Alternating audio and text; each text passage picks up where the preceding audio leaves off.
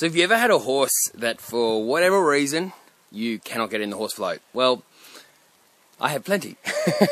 I have plenty of horses. A lot of the horses that I get are just from, you know, girls that are at uni now and don't have time for a horse, so they just ring me up and say, well, you know, can you take my horse? And I'm like, yeah, alright, cool.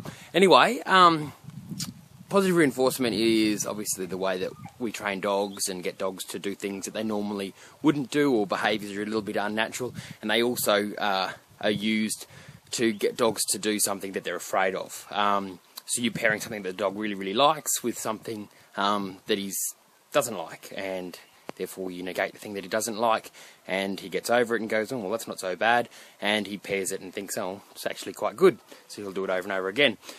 Getting a horse onto a float is just the same thing. You give the horse something that he likes and encouraging him step by step to end up going onto the float all by himself, so no humans involved whatsoever.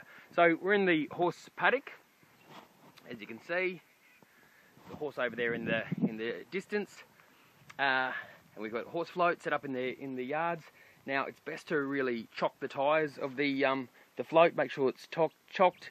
Also, so that it can't move in any which way whatsoever, because if the horse float moves, that scares the horse.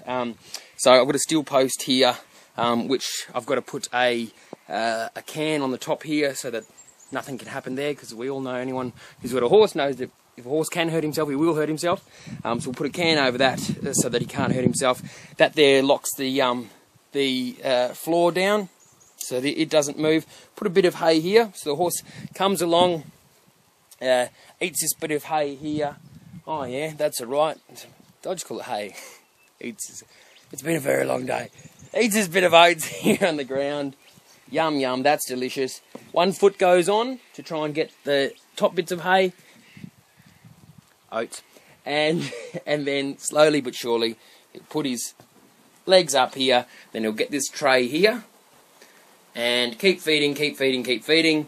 Sometimes the horse will actually come around to the side here and come around. But once he gets in the habit of going, I really like the oats, then he's going to come in, want to eat the oats, Now, I've got a whole container of oats here. That's the jackpot. I'm going to cover that up to make sure that he can't actually get to it.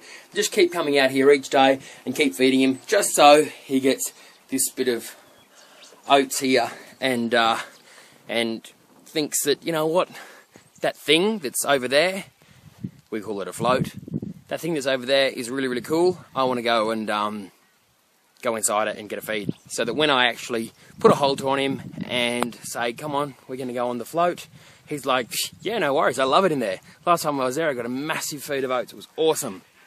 There you go. That's how you get a horse to go into a float if it doesn't want to.